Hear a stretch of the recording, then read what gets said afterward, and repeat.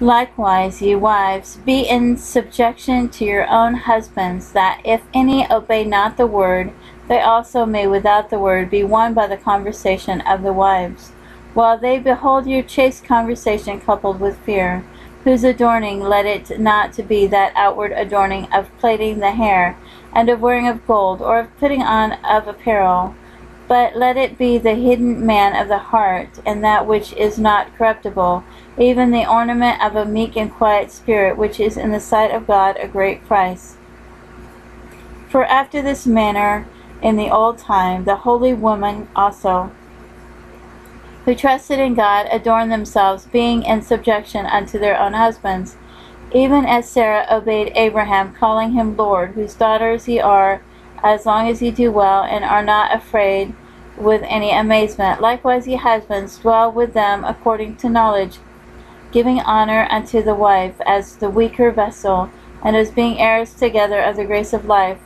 that your prayers be not hindered. Finally be all of one mind, having compassion one to another.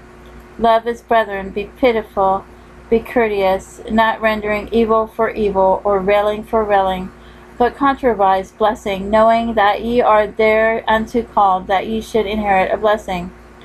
For he that will love life and see good days, let him refrain his tongue from evil, and his lips that they speak no guile. Let him eschew evil and do good, let him seek peace and ensue it. For the eyes of the Lord are over the righteous, and his ears are open unto their prayers, but the face of the Lord is against them that do evil. And who is he that will harm you, if you be followers of that which is good? But if ye suffer for righteousness'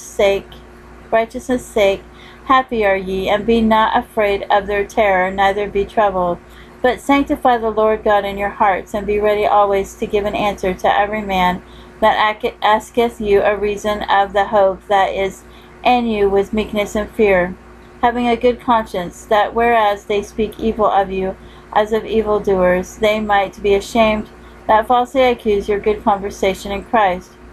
For it is better, if the will of God be so, that ye suffer for well-doing than for evil-doing. For Christ also hath once suffered for sins, the just for the unjust, that he might bring us to God, being put to death in the flesh, but quickened by the Spirit, by which also he went and preached unto the spirits in prison, which sometimes were disobedient, when once the long suffering of God waited in the days of Noah, while the ark was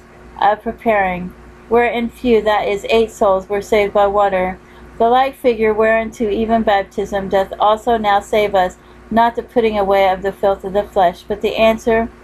of a good conscience toward God by the resurrection of Jesus Christ, who is gone into heaven and is on the right hand of God, angels and authorities and powers being made subject unto him.